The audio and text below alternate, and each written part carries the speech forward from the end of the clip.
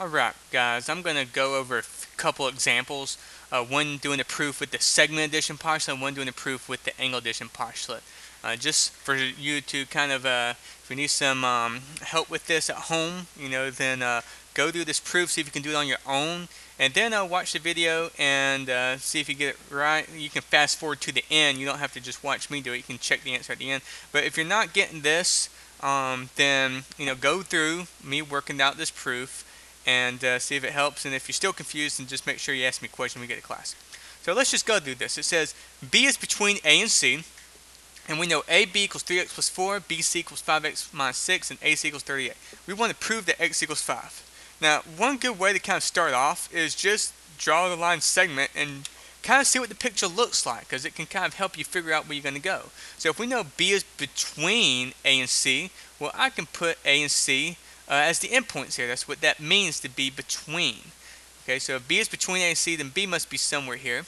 And just drawing this picture kind of helps us see, oh, okay, we're going to be using the segment addition postulate most likely, because that's what follows when you have B is between A and C or something written like this. And this picture just kind of helps us stay organized. Okay, we also know these facts. So here's what you should do. As the first step is just write down what you're given. Okay, so that's what I'm going to do right here. I'm just going to say, for step 1, I'm going to say B is between A and C. Okay, that's what you should do. And then I'm just going to write down these facts here, because this is also given. So AB equals 3x plus 4. I'm going to say BC equals 5x minus 6. And lastly, AC equals 58. So really the first step, as you always know, is just copying down what's given. Okay, that's the reason. So now when we have this information, we can start writing what does this mean. So if we know B is between A and C, then we can use the segment addition postulate, okay, and we can write it like this. So this is the reason why I had us draw this picture. AB, we know we're going to say AB plus the B to the C, so BC has to equal the AC, the whole thing, this big one here. That's going to equal AC. And the reason for that is that's the segment addition postulate. Okay, we've been using this a lot. Okay, I don't want anyone at this step be like, what? What's the segment addition postulate? Like you've never seen it before. Okay, we've been using it a lot. Okay, so this is the segment addition postulate. That's the reason. Now, what can we do now? Well, think about what we're trying to do. We're trying to prove that x equals 5. So we need to get an equation that has the x's. And here, we know the relationship between A and B is 3x plus 4. And we can make this substitution here. We can do it with also with BC and AC. So that's what I'm going to do for step 3. I am going to just substitute what I know about AB. AB equals 3x plus 4, so I can substitute it in here. So this is going to be 3x plus 4 now, plus BC, which is 5x minus 6, equals, and AC is 58. So we can just say 58. So what was the reason for that? Well, that was just substitution property of equalities. And make sure you spell out the whole thing, okay, to get full credit. So that's all we did here. Now, let's see what we can do. Well, I can identify my like terms, the 3x and the 5x. I'll box those, and then in red I'll circle the 4 and the negative 6. There we go. So, what does that mean? That means that, let me write down what the step 4 would be if we combine the like terms. That means 3x plus 5x is just going to be 8x, right? Plus 4 minus 6, that's negative 2, so actually I should say a minus 2 here, equals, and nothing changed over here, 58. Alright, so what was the reason for that? That was just simplify. Now, here's a warning that I want to tell you. You better not say the addition or subtraction property of equality for this step, okay? Because I know what some of you are thinking. Some of you look at this and be like, well, we added the 3x and 5x to get 8x, and the 5 minus 6 gives a negative 2. So we must use the addition property of equality. But that's wrong, okay? We didn't use the addition or subtraction property of equality because we're on the same side of the equation, okay? If you ever combine like terms on the same side of the equation, we call that simplify.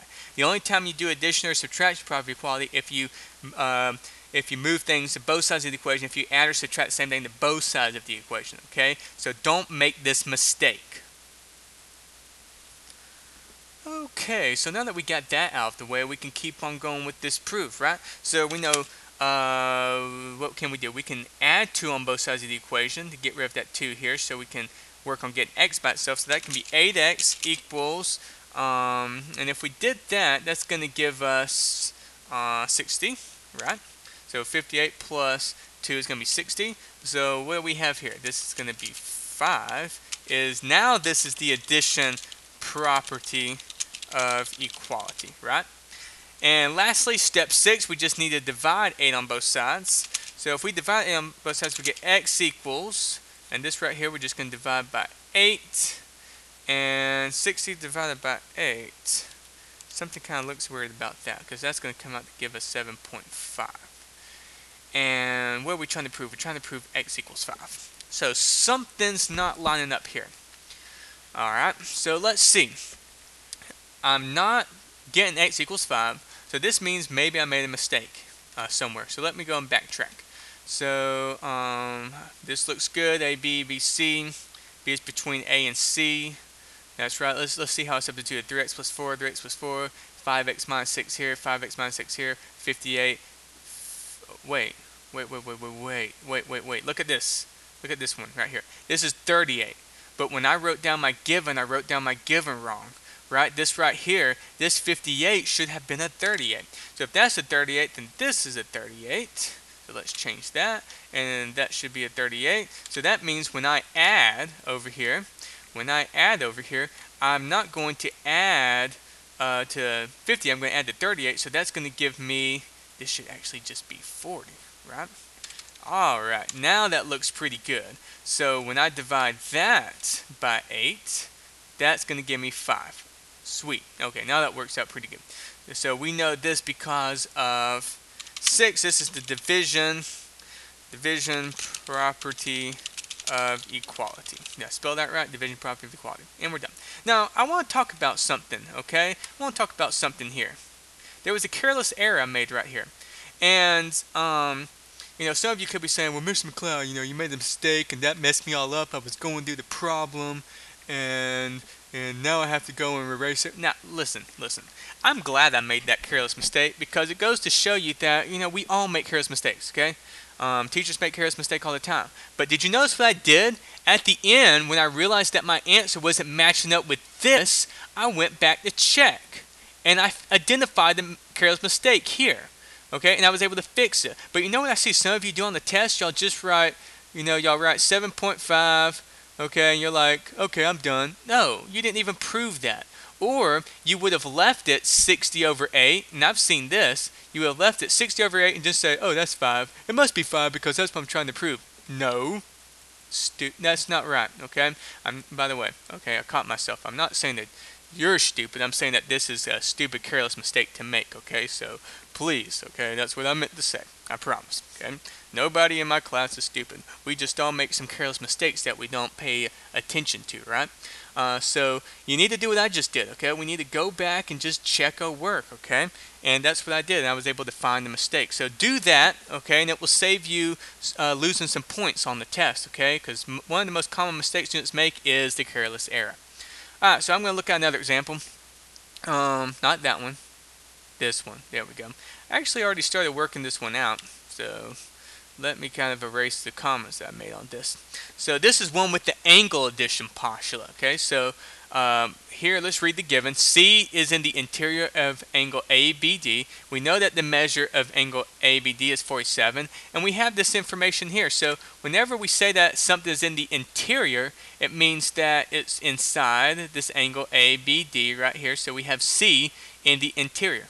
So what can we do with this? Well, we can go ahead and start jotting down our facts. So we know 1, C is in the interior, if I can spell it, of angle ABD. Now why did I put that space there?